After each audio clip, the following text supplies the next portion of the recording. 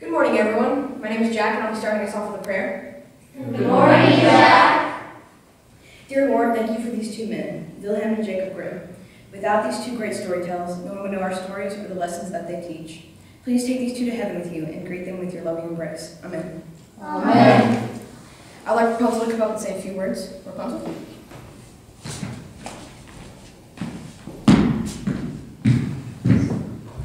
Bravery, obedience, honesty, and destiny. These are just some of the lessons the world has learned from our stories. But today is not about our stories. It's about them and their story. The art of storytelling has been around for a very long time. But because of these two men, who many have come to know as the Brothers Grimm, children around the world know about us and have learned through our adventures.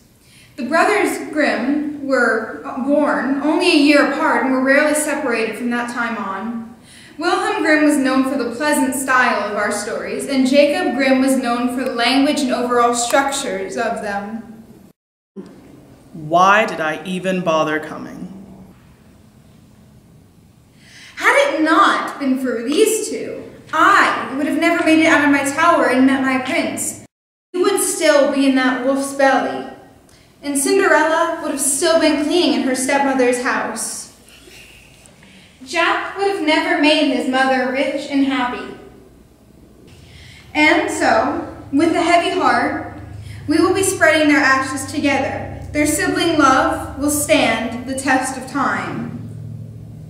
Now, I would like anyone who wishes to come up and say their final words on behalf of the Grimm brothers.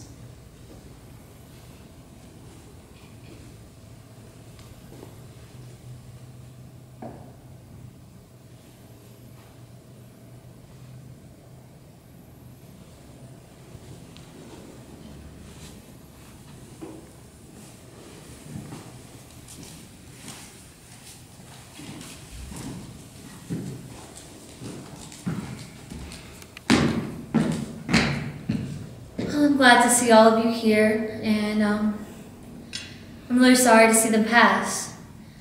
But I'm very happy to be here, glad to see all of you. All right, thank you. Well, if that's all that we have to say, let's move on to the reception in the next room. And let's try and think of the good times. Is he a bad spirit? I don't know, but why do you think he's putting all those candles by the urns? Do you think it meant something? I don't know, but he's a strange one. Who are they? I don't think I've ever seen them before. I don't know. But they must be her friends if they know the Grimms. What do you want, princess? My name is Cinderella. Yeah, I know, it's Cinderella. We know you. You're famous. Oh. I don't know you. Of course you don't. My name's Maiden Maylene. This is Godfather Death. He doesn't talk very much. But, of course you wouldn't know us. We're forgotten, you know. I'm sorry you feel better. Surely you're not forgotten. Please join us. We're your friends. No thanks.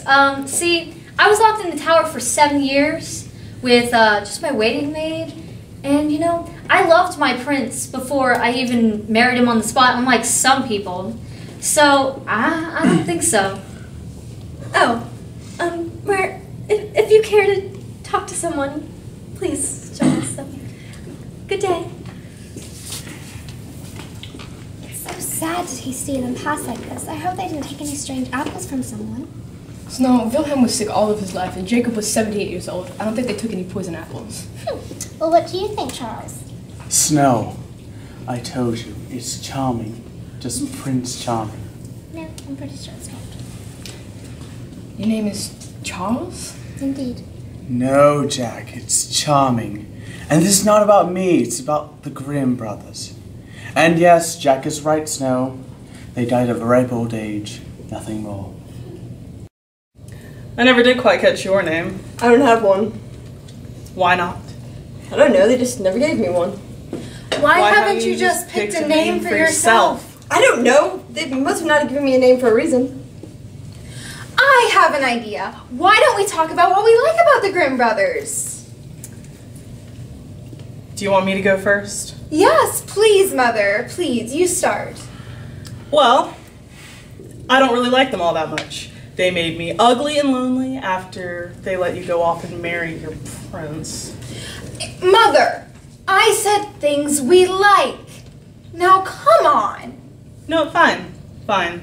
I like the way the Grimm brothers always ended a story with a happy and moral ending.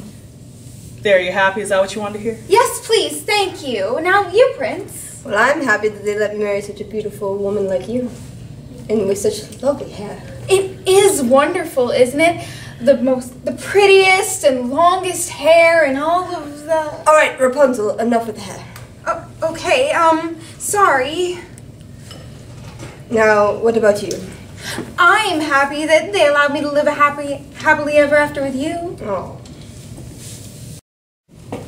To the Grimm brothers. Freaking old Grimm brothers. To the Grimms! Oh, to the Grimms. Yes.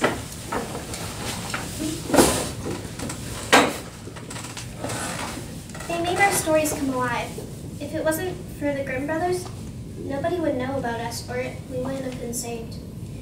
So again, let's cherish this moment to the Grimms. To the Grimms! Well said. Well said. Well said. Look, they really did care for us. There's our names right there. They didn't forget us. It was hard to separate them, but I had the privilege of taking them to see their candles before they went up to God. I brought the candles for everyone to see. They were my favorite 2 candles in all the ones I had. And they say death doesn't have favorites. You spoke, Godfather. So those were their candles? Everyone has candles? Yes, those were their candles. You see, when your candle goes out, I come for you. Here you go. Make your mark. I've never signed one of these before.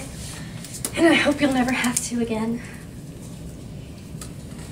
So, do we get to spread the ashes soon? Yes, Snow White will be joining us soon. Okay.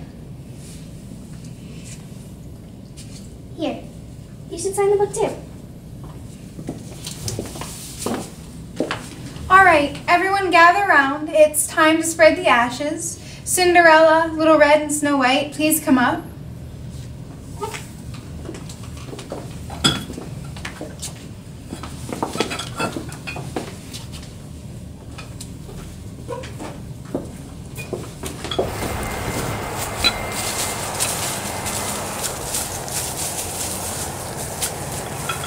In the end, we all return to the woods.